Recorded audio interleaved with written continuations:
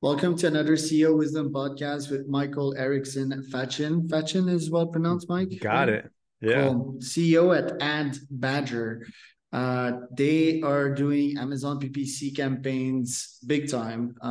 It's a cool agency. Love the logo, love the name.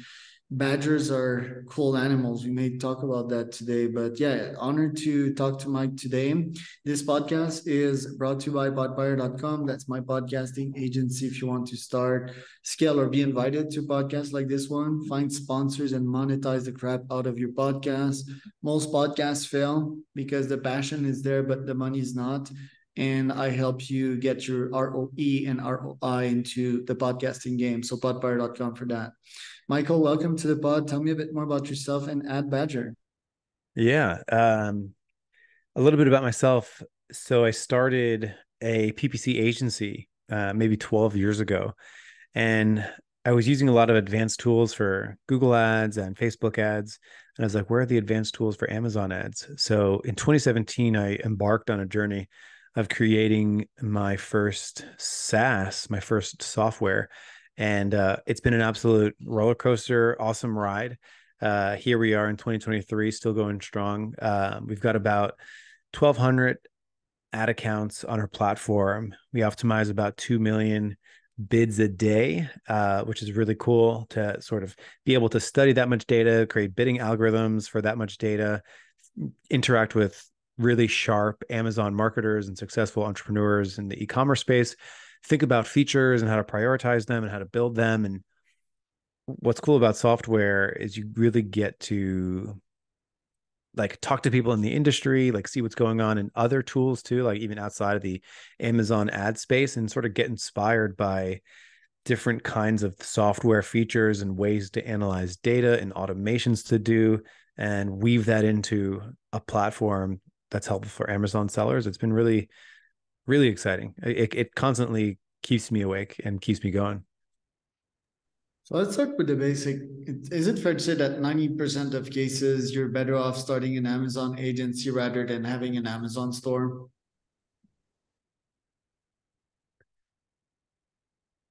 Yeah, if there's someone who's not doing anything, they're thinking about, you know, they want to be in the space. How do they be in the space? I will say that my experience is, you know, it's easier to sell shovels in a gold rush, right? Instead of like going and getting the actual goal. So what I can say is like there's a definitive need for e-commerce stores to go and get help with marketing their product. That's a real need.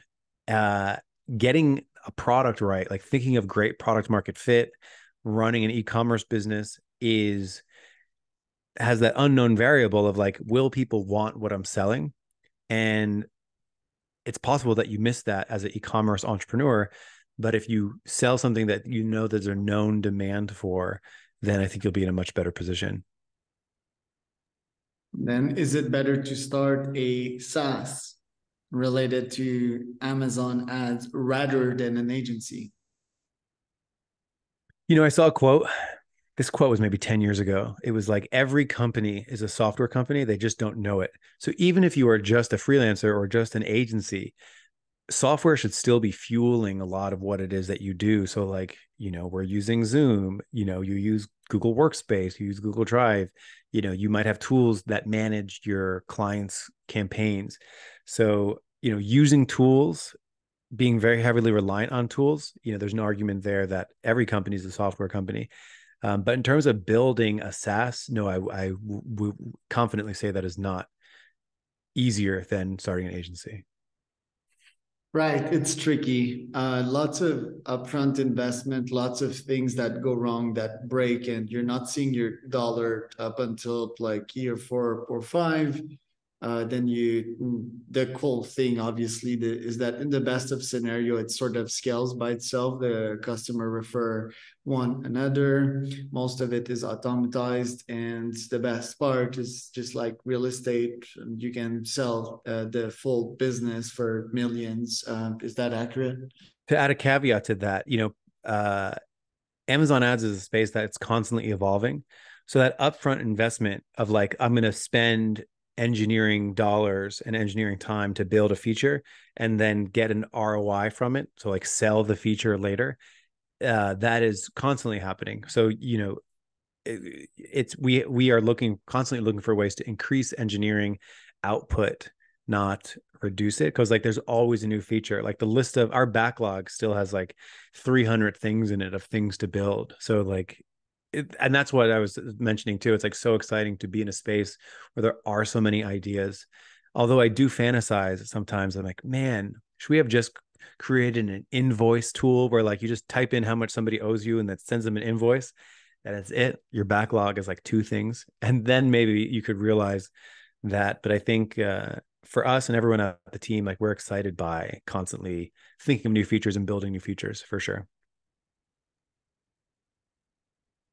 What Jeff Bezos' mental model have you adopted as a CEO so far? I think he's always been pretty frugal. Um, I love the idea of like it's always day one, like never get complacent.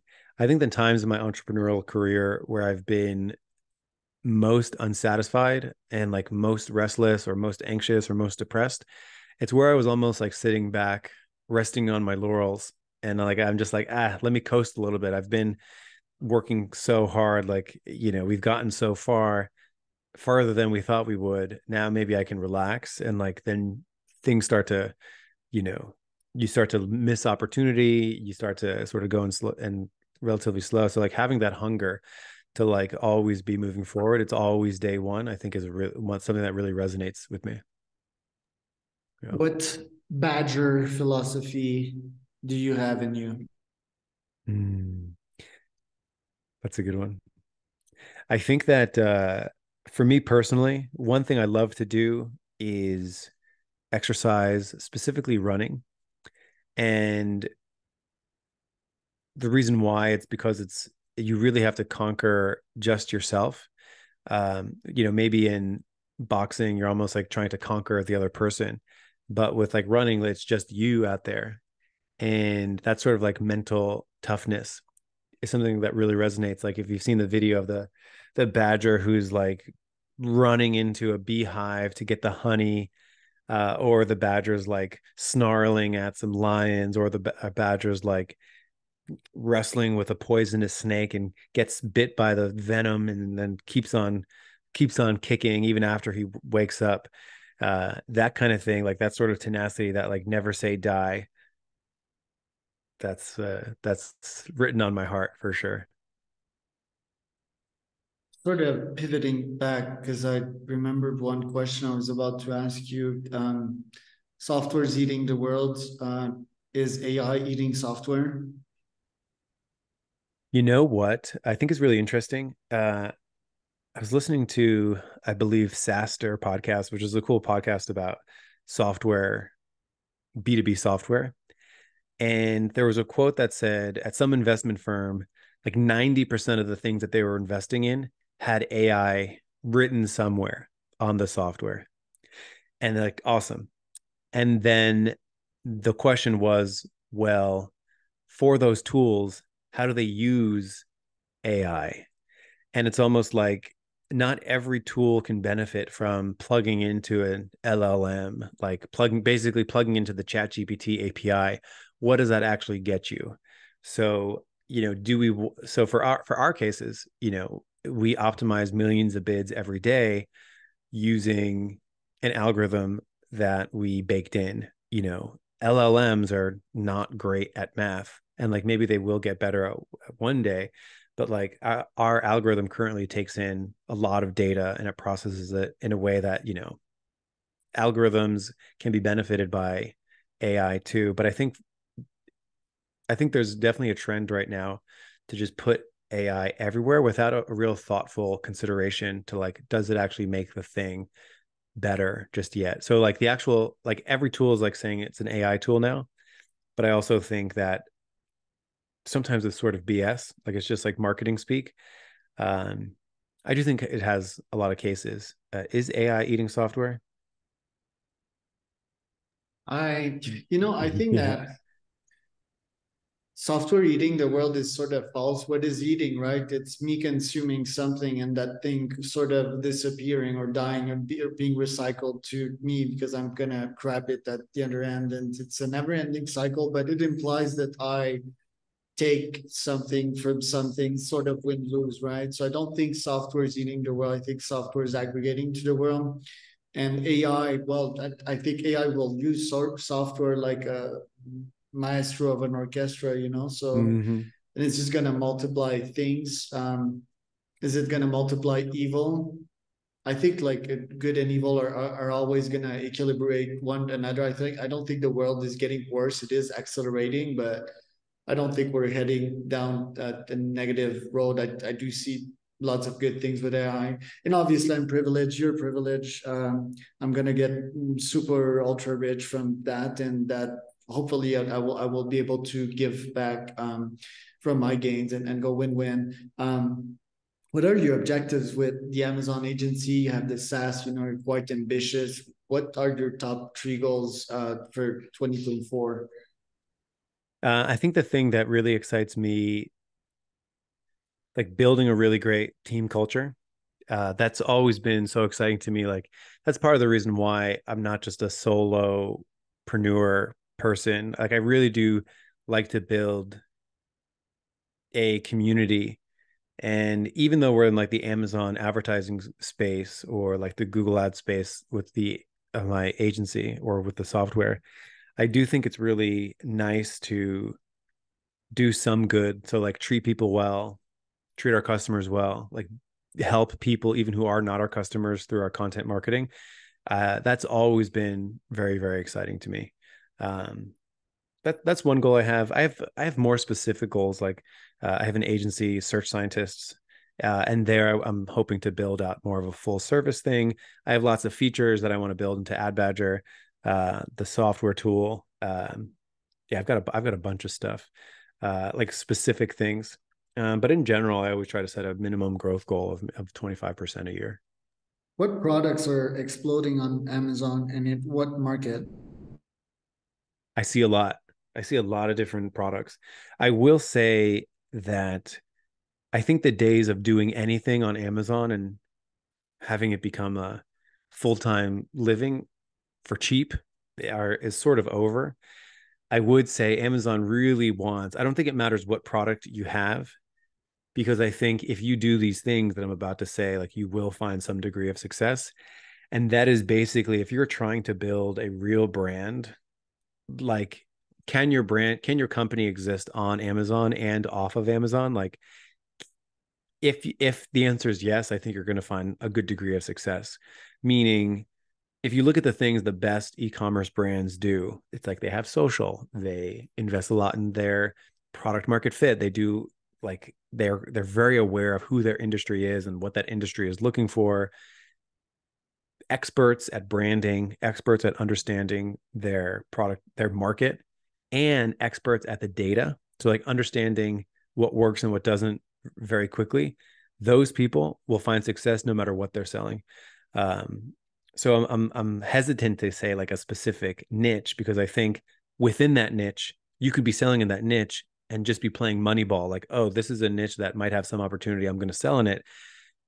That's going to be super short term, even if you catch it, because eventually you'll be boxed out by the people that like invest in the brand, that like build product videos and take great product photography and like do those things and understand the data-based ROI on those things. Like those are the people that have the easiest time on Amazon, that never stop investing in their product and serving their market. Doesn't matter what they sell. Okay. My brain also picked back on a piece of data you mentioned previously, and that's cruising. I was listening to a podcast yesterday of Patrick Bet David with Bradley, and Bradley was mentioning that he was cruising. Bradley's quite successful, Deca millionaire, but PBD is a Sentai millionaire, a pretty impressive guy. And PBD just got his new book out, which is called Choose Your Enemies Carefully, which is Mm. interesting. Do you believe in the power of having enemies or anger to avoid complacency and not staying in the stagnant zone? Hmm. Hmm. Using that as a force. I pay very little attention to competition. Uh, to me, I have a vision in my head of who I'm serving and how I'm serving them. And competitors to me are a little bit of a distraction. It's almost like turning around and looking backwards instead of forward. So I have a place in my head that I'm really trying to get to. Um, and like that fuels 99% of my time. Now it's impossible to not see competitors and be aware of what's going on. I mean, there's just a pragmatic paying attention to the industry, but I don't hate those people or consider them enemies. And I know that's not what you were asking, but to me, no, I have a positive place that I'm trying to get to, not necessarily being pushed by a negative thing. I'm trying to get pulled. I'm trying to run towards a positive thing, I think for me. What about you? That's a great question.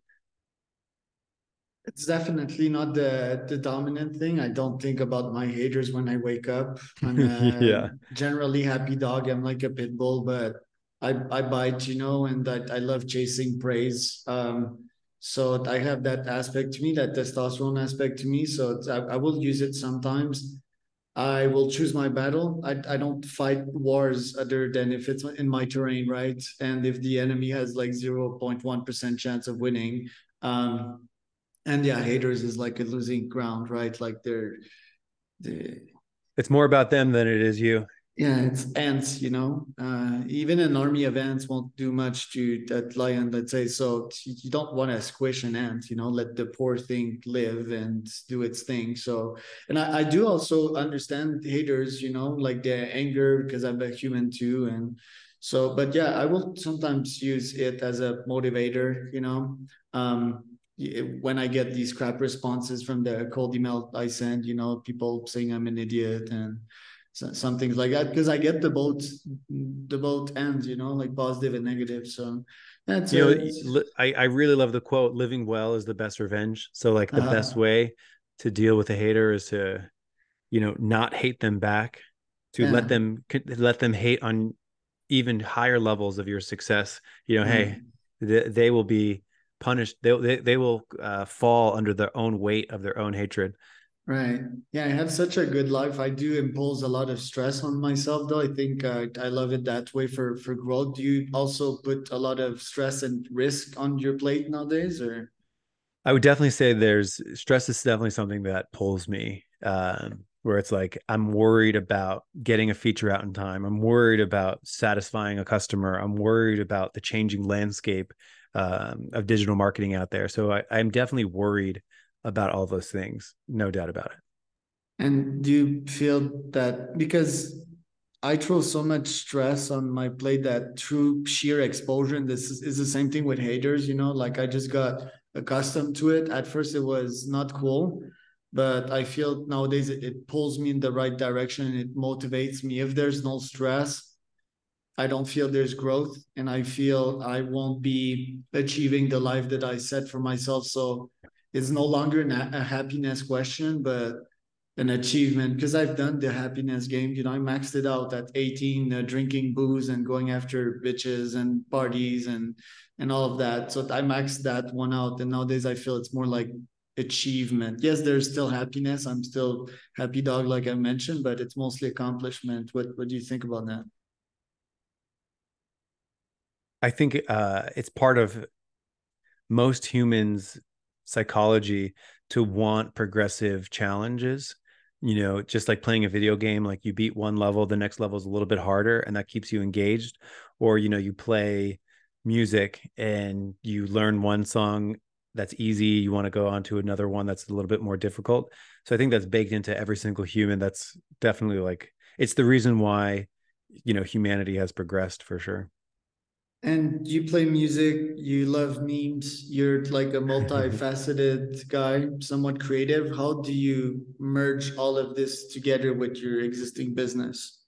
I think one thing is to never take myself too seriously.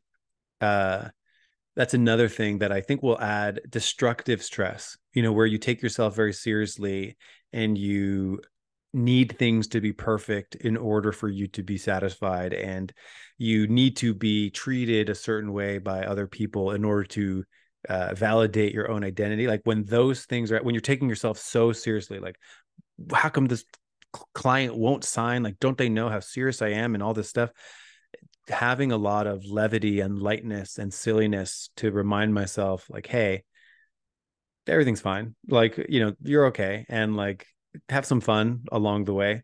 Uh, if you can make work more like play, like be playful and turn things into, like we play guitar, but like we work at the computer, and it's like it is kind of like a game in a lot of ways. Like there's inputs, there's outputs. You're like looking at, to use a video game analogy, it's like, who's the enemy, what kind of spell or what kind of magical weapon do you need to use to slay the enemy. It's like the same thing with like, I don't know, doing a lead generation campaign or something. So it's a similar set of components, but the labels are different.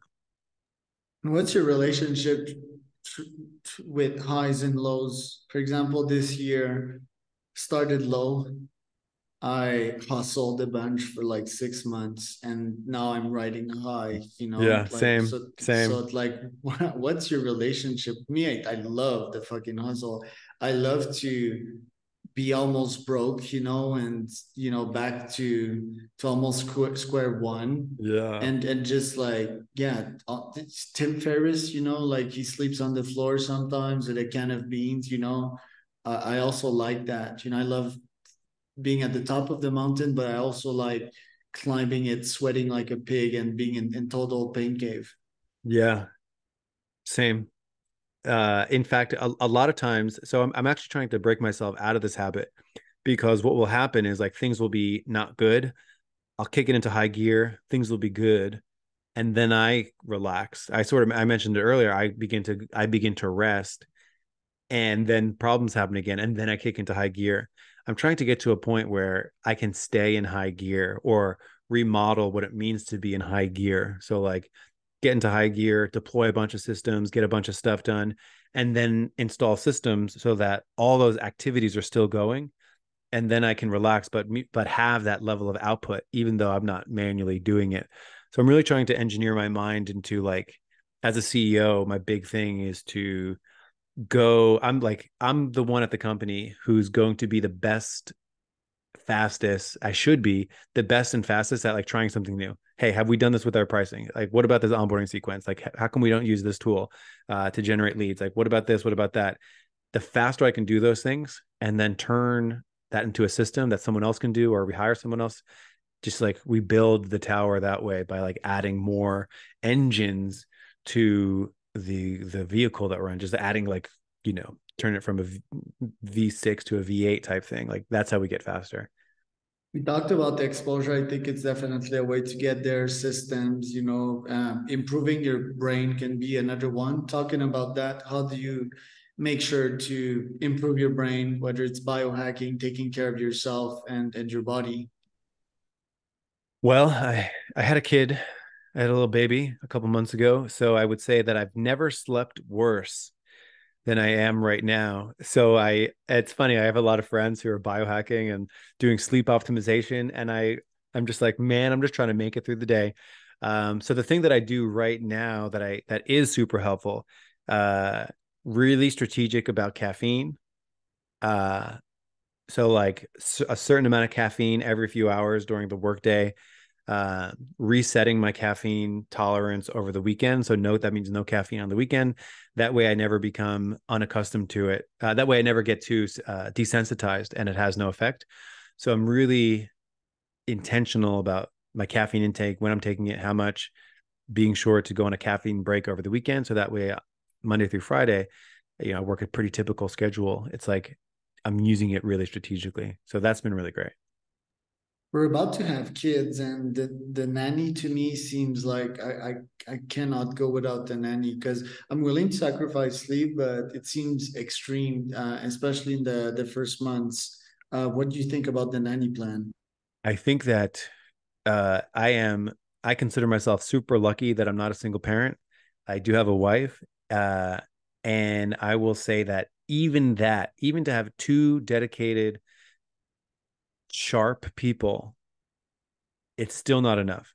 I think if you don't have family nearby, if you can't hand off the baby to a grandparent or a brother or a sister or whatever for at least 4 hours a day, you need help. So I think everyone, if and again, super privileged. There's so many parents that are single parents raising multiple kids, and I cannot imagine how difficult that is. But I think under an ideal scenario, you get as much help as you possibly can. It's like, you're, to use business terms, it's like you're investing in the baby. Why wouldn't you want to invest as much as possible? So I think if you have the means, then it is a true blessing, and do it. Yeah, for sure. The insight I got from that also is to make more friends in this community. For example, right now I'm in Oaxaca, right? An easy move for me would be to go back to Canada and, for example, I don't know, buy property near my brother and his wife and my family and so forth. So, but I think here, yeah, first it's beautiful. It's really nice. We have family, obviously, but if you can have a community and when they're three, well, not three, but when they're like 5 year old, they can go play at the friend's house that also have children. So Yeah. seems like a good strategy as well. So thank you for that one. Where can people find out more about you, Michael? I spent a good amount of time on LinkedIn. You can send me a message on LinkedIn, Michael Erickson Fachin, Fachin. That's actually the Americanized pronunciation. You actually had it correctly with the Italian pronunciation earlier. And adbadger.com, searchscientists.com. I do a lot of stuff in the digital marketing space. Great podcast. Great questions. Thank you, dude.